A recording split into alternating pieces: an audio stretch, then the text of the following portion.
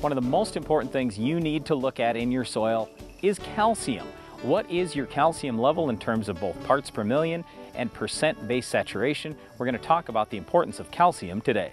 Calcium is really important for the structure of your soil. You need enough calcium out there to have good pore space, to have good microbial life, good air movement, and also good water infiltration through your soil.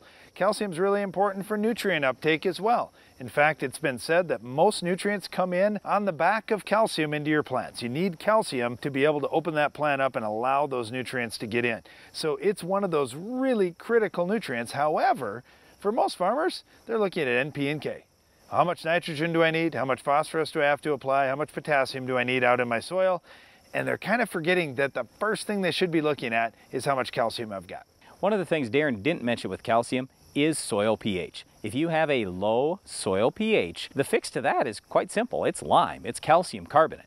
Now, you want to be careful about this because if you put on too much calcium carbonate, you can actually raise the pH beyond where you want it to get to. And also, you've got to look at what crops are you raising. So for example, if you're raising blueberries, well, blueberries like a 5, 5.5 pH. Corn likes about a 6.2, 6.3, 6.4.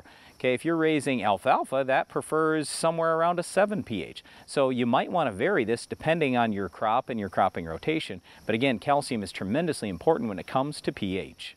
One of the things that you want to look for on your soil test is your base saturation test. And if you don't have a base saturation on the soil test that you've been sending in, we'd strongly encourage you get a complete analysis done where you have micronutrients and base saturation and more to look at. With base saturation, there are 5 nutrients that we're looking at: calcium, magnesium, potassium, sodium, and hydrogen. And when we look at calcium, this one should occupy 65 to 75% of that base saturation test. If you fall somewhere in that range, your pH is generally going to fall in line, or at least relatively close, and you're going to have enough soil porosity to be successful with what you're doing with crop production. If you're below 60% calcium, in many cases, what we would ask is that you put some lime out there to try to raise that calcium up. Those 5 nutrients in base saturation add up to 100%. And if we're low in the calcium, we must be high in something else. Now, when Darren talks about 65 to 75%, let's say you have 90 or 95% calcium.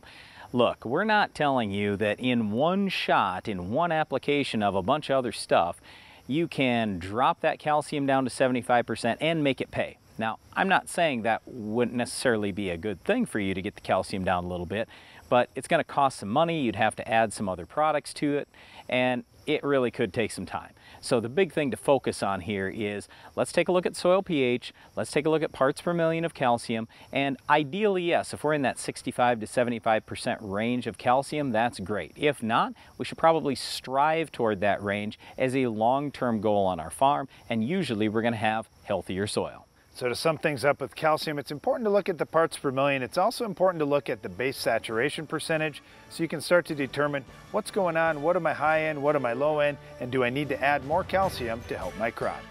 One other thing that will help your crop is controlling our weed of the week. Can you identify this week's weed?